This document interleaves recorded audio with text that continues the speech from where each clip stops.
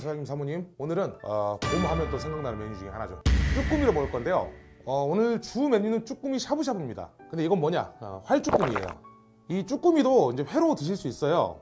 이 몸통 있는 쪽, 요거는 이제 잘라내고 드시는 걸 좀 이제 추천을 하거든요. 보통 이제 익혀 드시는 걸 좀 추천하는데 저는 한번 그냥 먹어볼게요. 네. 고추장만 싹 찍어서. 네.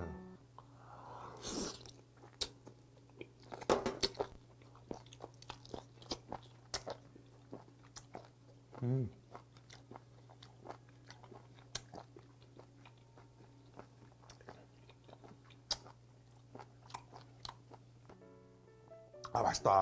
한 마리만 더. 낙지랑 또 좀 다른 느낌이에요. 이걸 잡아서 머리를 몸통 있는 데를 초고추장 싹 찍어서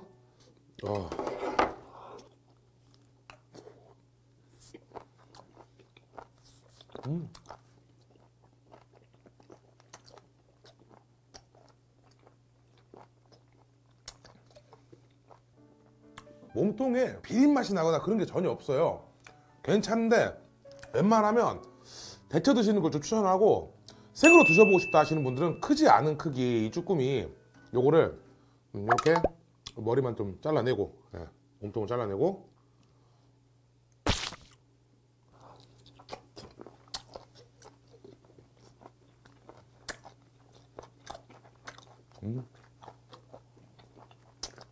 아니면 이것도 탕탕이처럼 다져가지고 좀 드셔도 됩니다.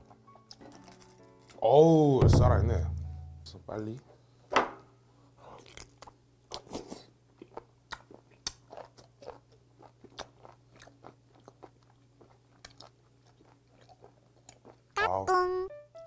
자, 이제 생으로 먹어봤고, 이 맛있는 쭈꾸미 샤브샤브에서 한번 먹어봅시다.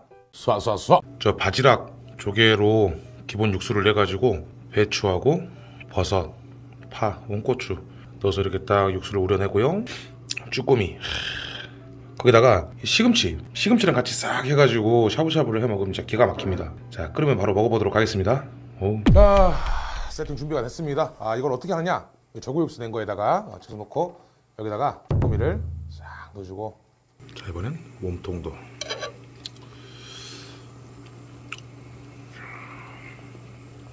지금 조금 시금치가 좀 뻣뻣해질 시기인데 그래도 아직까지 괜찮습니다, 이 시금치. 자, 기다리는 동안 뭐로 하면 되냐, 소주를 따르면 됩니다.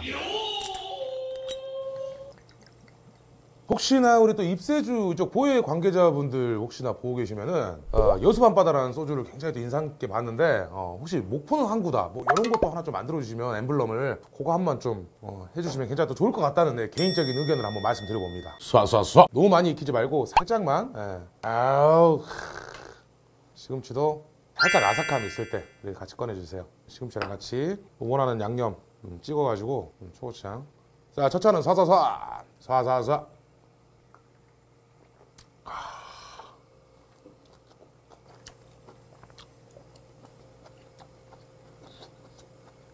와,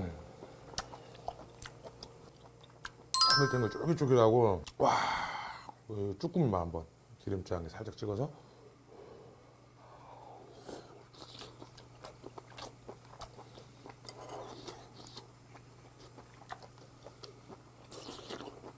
쏴쏴쏴.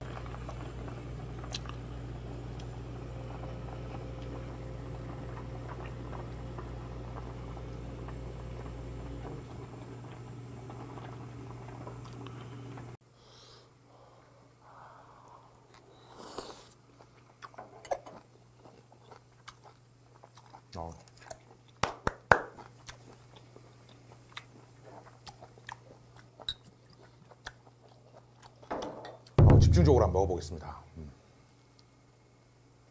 이번엔 아예 시금치를 아삭한 맛 살아있게 바로 싹 빼가지고, 이 시금치를 넣고 너무 끓이면 시금치도 좀 되게 푸석해지고 국물도 너무 파래져가지고 보기가 좀 안 좋더라고요. 자, 아삭한 시금치랑 같이.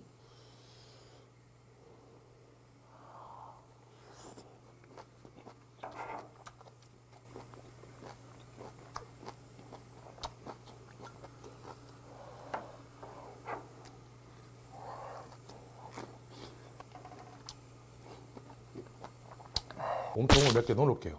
몸통을 좀 더 많이 익혀야 되니까 또 먹물 안 터지게 조심하고. 네. 버섯도 같이, 제가 얼마 전에 진짜 극찬했던 그 표고버섯, 버섯만 한번.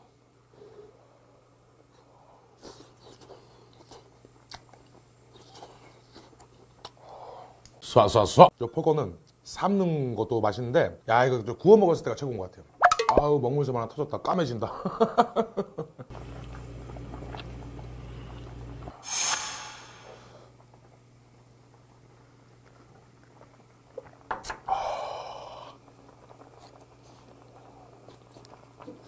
아, 이건 쭈꾸미 좀 건져내고, 여기다 국물 색깔은 영 보기 안 좋은데 여기다 국수도 한번 말아봅시다. 쏴쏴쏴. 그래서 칼국수 익을 동안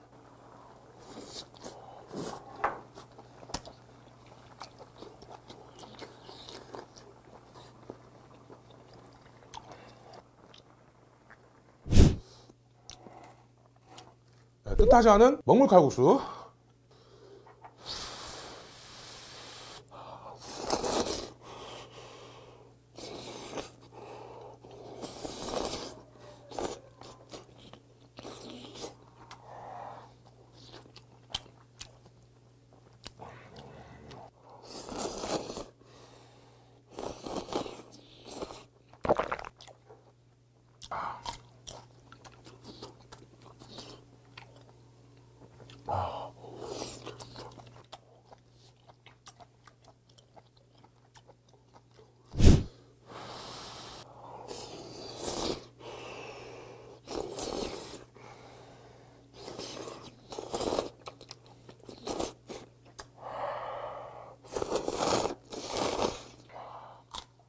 아, 다 좋은데 전분기를 너무 안 털어냈어요.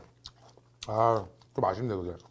끈적한 게 입에 딱 붙으면서 좀 아쉽습니다.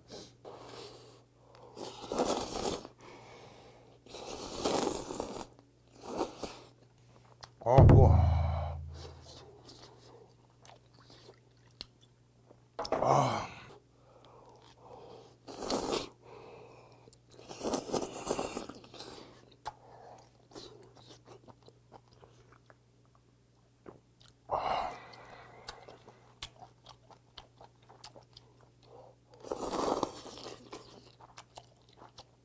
훌륭한 봄 음식인 쭈꾸미 샤브샤브로 그리고 생으로 맛있게 한번 잘 먹어봤습니다.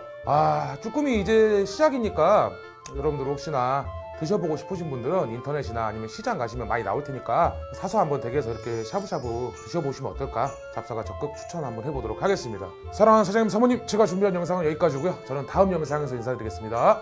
자, 다음 영상에서 만나요. 바이바이.